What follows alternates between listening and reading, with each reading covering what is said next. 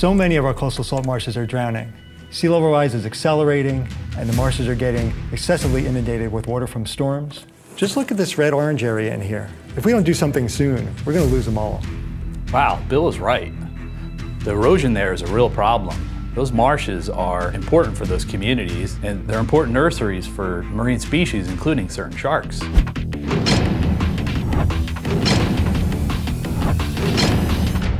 Thankfully, the Nature Conservancy is doing something to protect and restore these marshes, which sharks rely on. These are critically important habitat for both wildlife and people. We really can't afford to lose them. I think we need to understand more about the sharks that inhabit those salt marsh habitats. That way, we can adjust our conservation plans to better support them. I wonder who could help us with that. Ahoy, Dr. Dunton.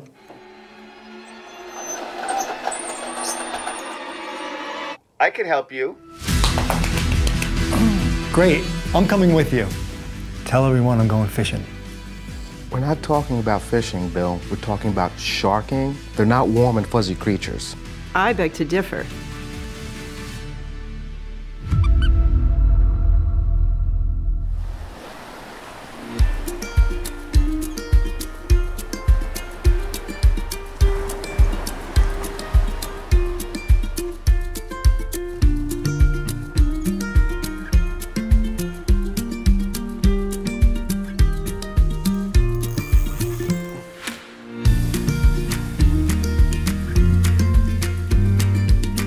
Forget about needing a bigger boat.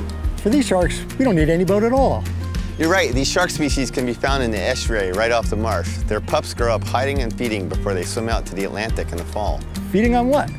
Crabs, worms, small fish. One fish species called menhaden is a favorite for many sharks. And menhaden have a big comeback thanks to conservation efforts, so there are lots of them for sharks to eat. Should we be afraid? These species are not man-eaters, and we have coexisted with them for hundreds of years, so the risk is pretty low. In fact, falling coconuts, lightning strikes, flying champagne corks, and many other things are statistically deadlier than sharks of any type. Oh.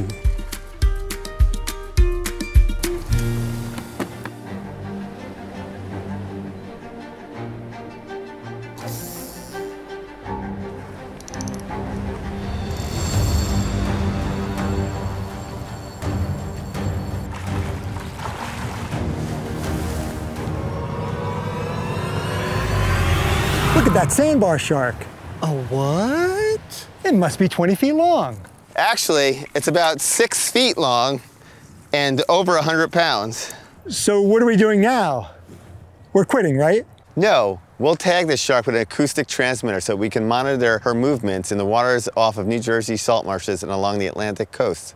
She can't go underwater with that tag in her. I tell you, she can't. Of course she can. These tags provide valuable data for up to 10 years, tracking her movements. Excellent. With that information, the Nature Conservancy can determine what kind of conservation actions we can take so that sharks and other marine species can survive here into the future. Well, a world without sharks is a lot scarier than a world with them.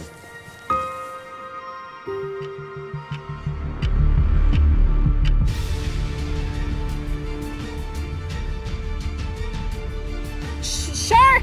Shark in the marsh! Shark in the estuary! Now that is good news.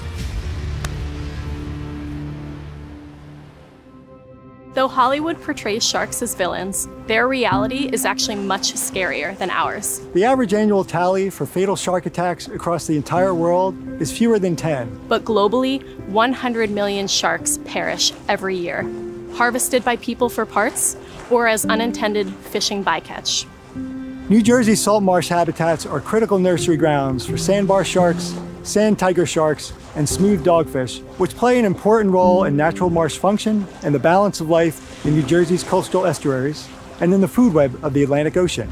But coastal marshes are under a lot of stress from climate change-related impacts, like accelerated sea level rise and stronger, more frequent storms. About 70,000 of the 200,000 acres of salt marshes in New Jersey are degraded. Some are eroding annually by 19 inches, equating to a loss of 4,000 acres of salt marsh every decade. The Nature Conservancy is working toward large-scale positive change in how salt marshes are restored and maintained in New Jersey. With focus on an innovative technique that uses sediment dredged from clogged boat channels to give marsh grasses a boost of elevation and a foothold to revegetate.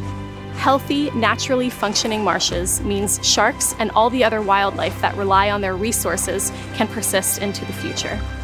Please, help us help them. Help us help them.